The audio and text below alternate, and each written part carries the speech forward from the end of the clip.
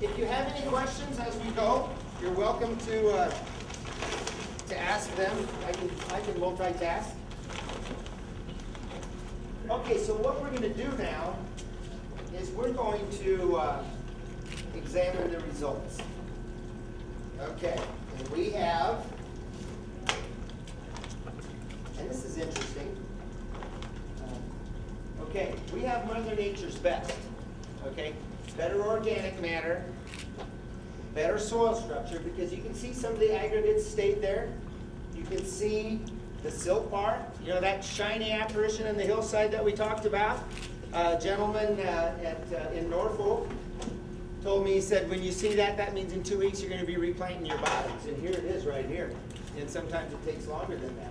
But you have the soil quality, but you're minus the residue. The take home here, and I'm going to talk about take home as we wrap up here, guys. The take home here is if you have a CRP that you're returning to cropland, to production, stay away from the tillage, because you've got the aggregate stability, but in that one tillage pass, you've taken a lot of the soil pores out of it. You've ruined some soil structure, and you can have this even with 10 or 20 years of rest and rebuilding. You can have a degradation of the soil right away. Okay, and you know, these guys pretty much tied. It looks like 3 D minuses and an F, or 2 D minuses and an F. Do we want to set these down in front? Let's set it down there. Okay. And now we're going to flip these over. And I'm talking earlier about what you harvest versus what goes in. Okay. If it's not running off, it's going in. We filled that gallon jar. And this pretty much holds true all the way through. We infiltrated less, but it's all in the pan. Believe it or not, this 2-inch by 11 by 23-inch pan is holding almost a full gallon of water. That's how much your soils can store with a conventional pore space situation if you just eliminate the raindrop and the soil and the surface seal. Okay, so we're going to flip them. And Bud, you wanted to see this a little bit closer? Yes. Okay. This is it. And that bottom third of that pan, there's not one of us that hasn't been in there with tractor wheels flying and spinning and trying to get through that so we can get to some place where we can get traction again. Again, the crusting. Okay, so if it all went off, intuitively, how much went in? I kind of blew that flop. And this is the aha moment, and I had another gentleman earlier talking to me about this. It ran off, it didn't go in, and here we have a 2-inch deep soil profile. It barely got halfway through it, okay? And this is, guys, this is the take home. That 2-inch rain that you didn't harvest early in the season, or even mid-season. On my way down here, I was listening to KRVN, and it was reporting the results of the Kansas Wheat Growers Yield Contest. And the dryland conventional winners were 59, 59, and 71 bushel an acre. And I thought, well, that's pretty decent wheat for dryland down here. Then they named the no-till winners, and it was 65, 65, and 76. A 6 bushel an acre difference. And how did that happen? Obviously, with 60 bushel wheat, you guys had some good early season rainfall. But apparently, later on, when it got dry, that's when this becomes key. When you store that extra couple inches in the soil profile, it's there for grain fill. How many times growing up did you see Dad walk out on the porch and go, man, we need to rain in a week or we're screwed? And there's the rain that gets you through that week to that week. How many times did that rain happen 10 days later and it was too late? Here's your own opportunity to do your own self-insurance and get the moisture in the ground for you. Okay, so, Okay. This, even though we have as much runoff, this one is all settled to the bottom. This is your, this is in suspension, in other words. It still has some flotation to it, and this is sediment at the bottom. So even though there's as much, it's a different More volume. Yes. It's more volume.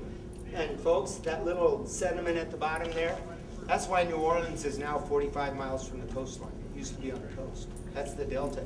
If you've ever flown in to New Orleans and you've circled around the Gulf and you see that delta, it just strikes you how much soils used to be in the Midwest than it's down there right now. Okay, am I good with this one, Kat? Yep. Or actually, I'm going to do the other conventional here. Okay, I'm going to flip this one a little bit better, I hope. You know what, I know you're running out of room. Go ahead and do it. I can do one more over here. Okay, this is the D minus. It yielded about as much. This is 30% residue cover. You've worked this 60, 70 bushel wheat ground enough to get it down to 30% residue cover, and you lost all your opportunity to harvest that free rainfall. Same thing.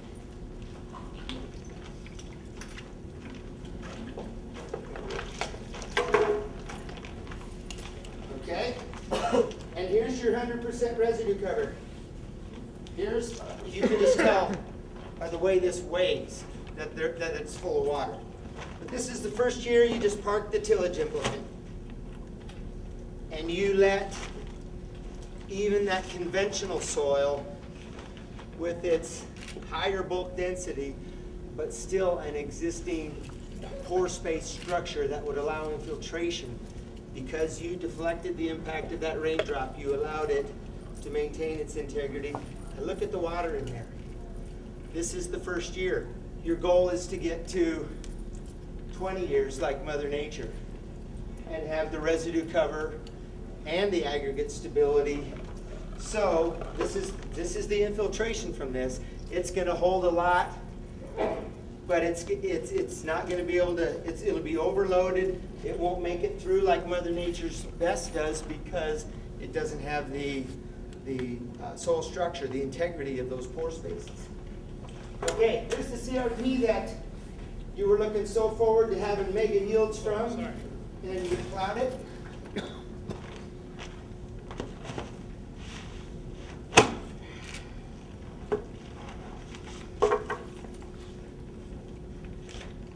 Okay.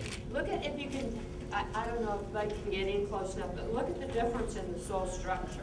Look at the granular structure on that, especially at the bottom, as opposed to the spine, which is what, like Dan said, this is what we were taught to do. This is what we learned. But this is what we want. We want that granular structure. You can really see a lot of difference in that structure in this. You can see we made it almost all the way through in some places, but almost all the way through. Again, the residue part of this, it's long-term continuous no-till. Let the biological systems develop. Let them leak the glomalin that glues those aggregates together. And the pore space thing comes from freeze-thaw activity. That's your tillage. Just imagine this. You've got your soil particles in there. You get a freeze. They expand. You get a thaw. They contract. And each one leaves that little pore space there, that air space. And that's what you want. That's the beauty of this system. I think we can flip. I'm going to have to flip Mother Nature's best. Well, we can do it right here, I think. Is there room there? You'll just have to clean up afterward. Okay. You know, this is a good time to talk about, when we think of soil quality, a lot of times we think of farming and actually planting an annual crop. But there's soil quality in rangeland too. And I work with a lot of ranchers. And because we've been in a 10-year drought out there, and I'm sure you guys have been too, a lot of our rangeland is pretty poor right now. You know, we have, a lot of guys didn't decrease their herds any, and so there was a lot of overgrazing. Well, you know, when you overgraze, you lose your root structure too. You know, as the plant gets taller or gets shorter on top, the roots come up too. That gives it less room to pick up nitrogen and the water that it needs, and it just is a compounding effect. Well, that's organic matter. And when those roots die and the microbes start mineralizing it, and there's no more roots down there below, we start to lose some of that soil structure too.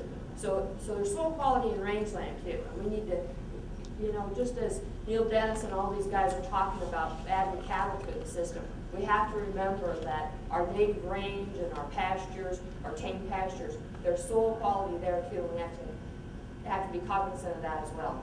And interesting, you know, we can always learn. Every time I come down here, I learn more. I was talking to Neil yesterday as I was setting up, and he mentioned that his neighbor had told him, this was in late October, that there was 6 inches of frost in the ground.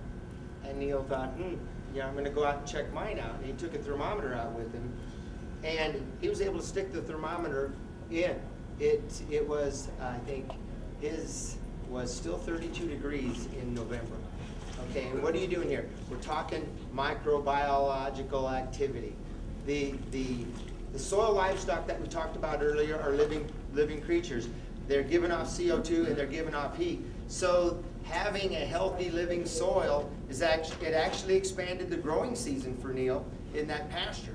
It's going to warm up earlier because there's biological activity. It's going to shut down later. So here you are at elevation 5,000 with 14 inches of rainfall, and you get an extra 2, and you expand your growing season a couple days on either end. It's those small increments of soil quality that make that difference. I think that's it. Is there any questions? The aha moment. This is the aha moment that I see so much, and it's the favorite part of being a farm boy working for NRCS and running around the country and playing in the mud and showing the guys that without the good soil biology and the residue cover, we're going backwards. And I just want to thank you guys, because I know this was your break, so we appreciate you coming and spending your break with us. And how much rain did you put on right there? We put, in about 5 minutes, we put about 1.25 inches on. So we're talking a 12-inch rain, but it's still the same across, it's relative across the model. Big thing in our area is strip till. Where would strip till come into that? Well, if they strip tilled on that slope, I'd hate to see what this kind of rain did to it. Because strip till is coming in, and that's the new. You know, strip till is getting marketed very well, and there are applications in flat soils where you have poor drainage. But if there's a slope to that, you know, you don't need it. You need let Mother Nature's soil quality get there. Let the aggregate stability, the soil structure do the job for you. What'd you do to the soil section away from you? That was CRP that was tilled? Yeah, we're calling this tilled CRP because there's no residue on it. I think it was actually, it was the range ground that we got that out of. Put a lot of diversity in the rangeland. And we planted CRP and put one grass or a brome and a wheatgrass together. So you're not going to get the aggregation because you don't have the biological life in there that you need. And here it is, in your soil structure, in your field, or in the Gulf. Or on somebody else's farm who didn't ask for it, didn't need it, doesn't do them any good. Thanks, guys and girls. You're welcome to spend the rest